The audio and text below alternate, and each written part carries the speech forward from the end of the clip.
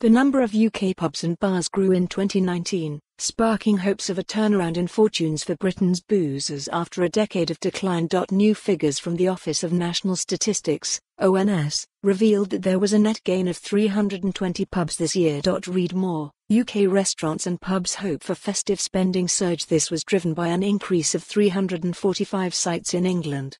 Northern Ireland gained 5 pubs and bars, while Scotland and Wales both posted decreases. The positive figures mark the first time the UK has enjoyed a net gain in drinking holes after a decade of decline.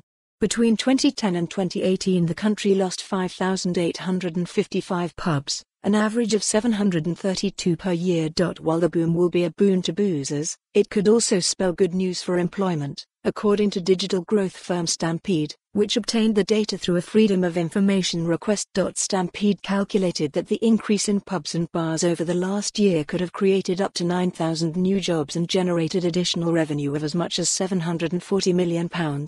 The pub trade has had very little to celebrate in the last decade, but I'm sure they'll raise a glass to these new numbers, said Patrick Clover, Stampede founder and chief executive.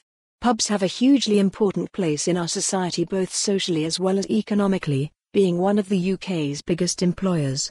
However, the figures are less reassuring for independent publicans, as the overall growth was driven by large groups. By contrast, the number of pubs with a turnover of less than £100,000 decreased by 55 over the year.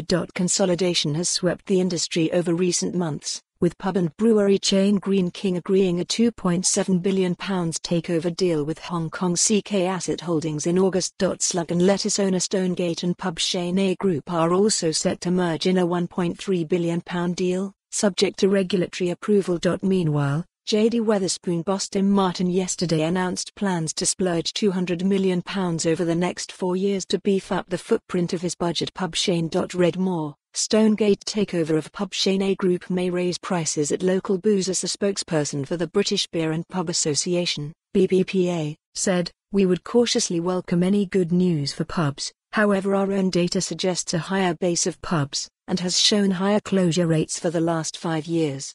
If people want to see pubs flourish, policymakers need to create the right environment for them to grow." The BBPA will release its own report on 2019 pub numbers in the new year. For more on this story, visit the news article link.